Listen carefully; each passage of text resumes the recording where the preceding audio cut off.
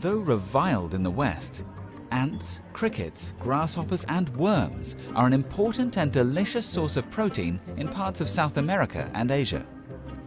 Natural? Oh. I kind of love eating insects, so here at the chapelinas, they're grasshoppers. Really nice, like nutty, earthy flavor, and with the salt and the lime, they almost come across like a olive or kind of a caper or something like that with a really intense flavor. But if you haven't tried insects, these are a great one to try first. These ones have garlic and chili on them, but super crunchy. The inside's a little soft, but really salty, and yeah, they're really amazing. I love these things. I think everyone here has just been programmed that insects are something you smash with a shoe when you see them. I was guilty to that as well, but I did keep an open mind, and after tasting it, then seeing how intense these flavors were and how it was a whole new, I guess, flavor palette of things that you could use.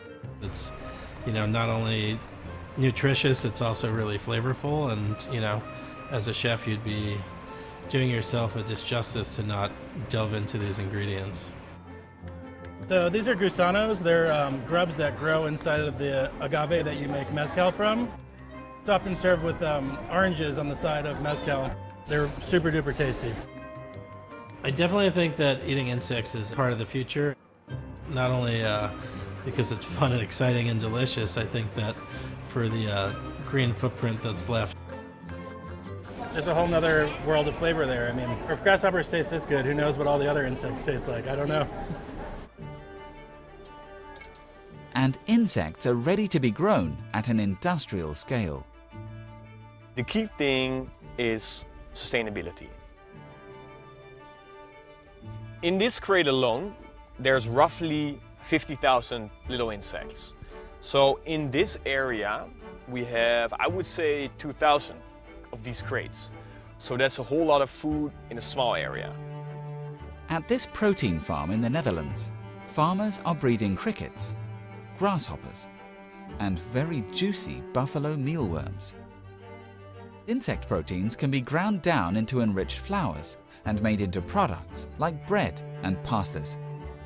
These are the little creatures. As said, they're highly nutritious.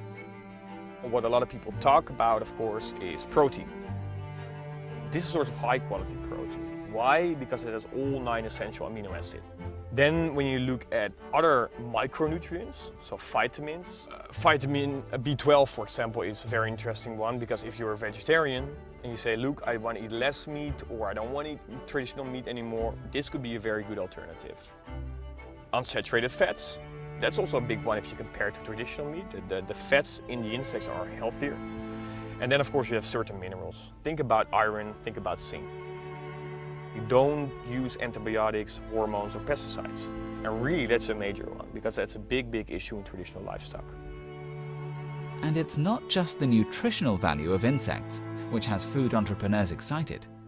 Insects are a sustainable source of protein because they are very efficient in terms of feed conversion. They don't use a lot of feed. They're very efficient in terms of water. They don't use a lot of water. They're very efficient in terms of land use. They don't use a lot of land. And they don't produce a lot of greenhouse gas emissions.